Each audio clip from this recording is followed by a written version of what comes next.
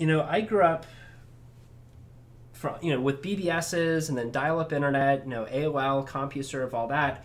I watched it evolve pretty slowly, but I remember once upon a time you used to purchase from your internet service provider, you would get one IP address for each device inside of your house. So if you wanted to have 3 or 4 computers on the internet, you'd have to buy 3 or 4 MAC addresses. And this would cost you, we're talking about $10 per IP address per device. That was pretty miserable. At the time, I remember I was just DJing in a nightclub. I wasn't making a whole lot of money. So I said, is there any way that we can cheat? And they go, no, because you'd have to go around and use the same MAC address on all the devices because the service provider remembers your MAC address. And this is where I started learning a little bit about networking, and all just trying to save money, right?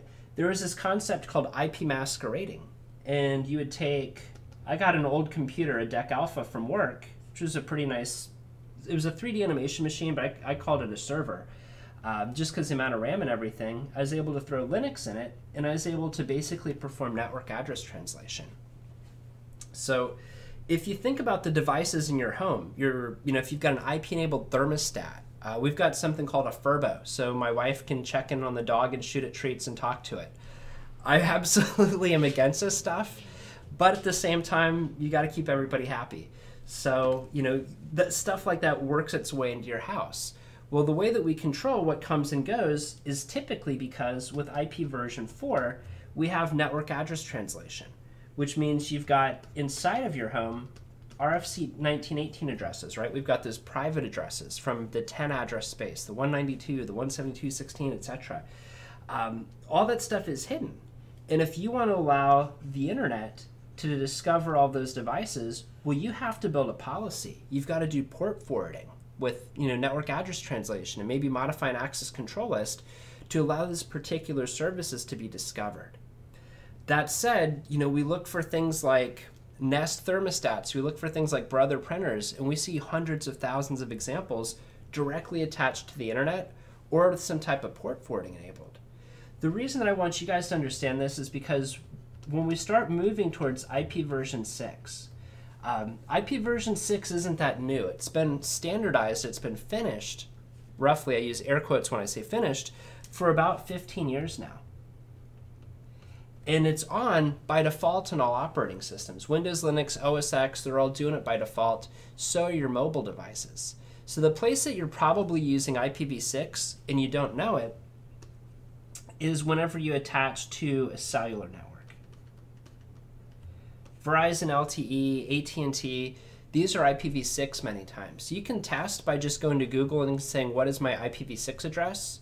Or you could actually look through your network settings and see if it's enabled and everything. The crazy thing about IPv6, you're going from this 32-bit addressing system to a 128-bit addressing system. And if you've done binary before, just doing subnetting, right? And we just look at the way that the bits work, every time we add 1 bit, our space doubles.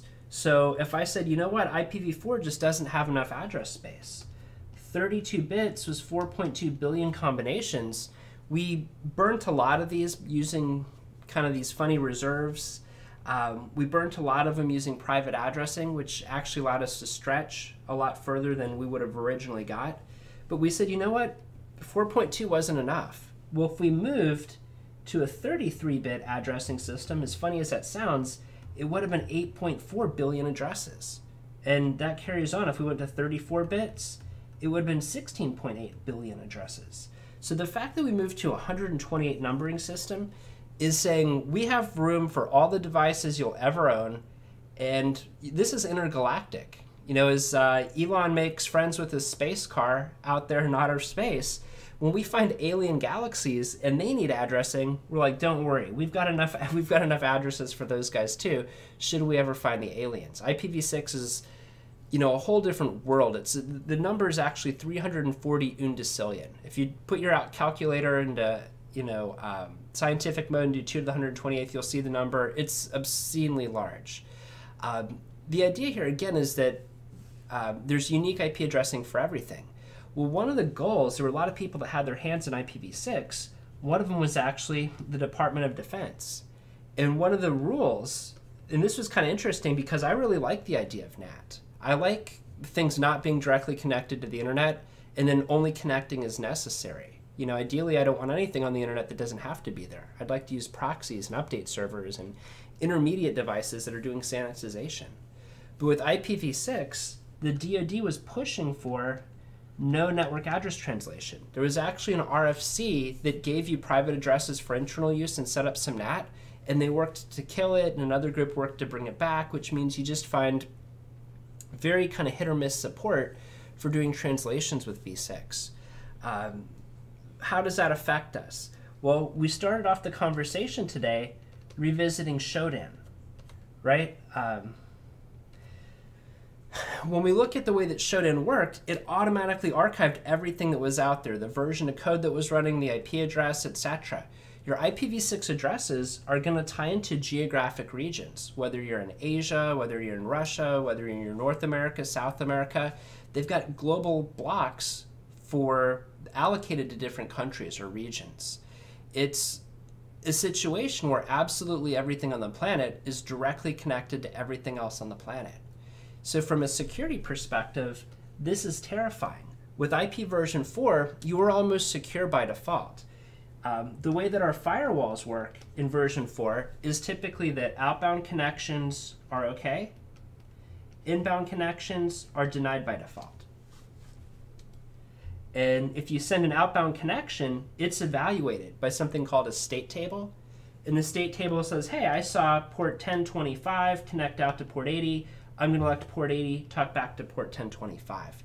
So he has very granular control of what's coming and going on a port-by-port basis. He maintains that state table. With IP version 6, there's none of that whatsoever. Everything absolutely talks unless you tell it not to. So this is basically connected by default with IPv6. You have to construct access control lists and deny what's not supposed to pass. Where with v4, it's a little bit different.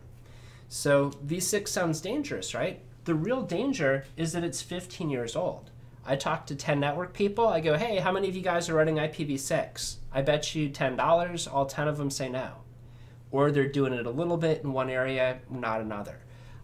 If you start to look at people at service providers, AT&T, Comcast, sure, they're using it in limited capacities, a lot of times in cellular environments, but I go, do you have any idea of when you're rolling it out to customers?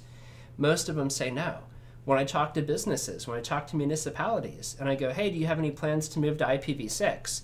And they go, oh, we kind of support it-ish in some areas, but there's no, for most organizations, there's not a big goal in place because it's hard to justify the cost and effort. You know, when we take a look at the return on investment, what do we get out of IPv6? It's not really any faster. It's not really any more secure. You use IPsec in the same way that you do with IP version 4.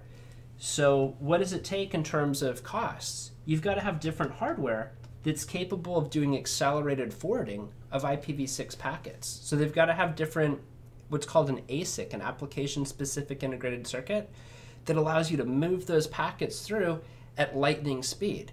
Devices will say IPv6 supported, but it'll have a little asterisk there. And a lot of times that means it's happening in software, not happening with hardware acceleration. So we've got to wait till all of our hardware is in place. How about backwards compatibility? Is v4 going anywhere? No, right? So you're doing dual stack, v4 and v6, which means if you've got to troubleshoot a network problem, you've got to figure out how is it communicating. Is it through IP version 4, IP version 6? Your load balancers are different, your firewalls are different, your ACLs are different. You're running 2 times the routing protocols a lot of times. You can do it all under one version. You can do OSPF version 3 everywhere and with v4 support, but that means every single device in your organization has to support the latest version of OSPF v3, which most people don't have that. So it puts us in kind of this funny spot where it's enabled on all the devices, but not necessarily everybody's using it. But you'll try to use it. If you connect to a network and they offer you a v6 address, your computer, your smartphone will absolutely take that. And now you're on a different network. You've got different protocols in use. There's different ways to perform man-in-the-middle attacks. There's different protocol attacks in v6, just like you have a protocol attack against IPv4. So I don't see IP version 4 going away before I retire in technology, which I don't think will be for 25 years. So, and maybe never, right? So if V4 is not going away anytime soon, what's happening with V6? It's slowly being turned on all around us, but a lot of people don't understand it.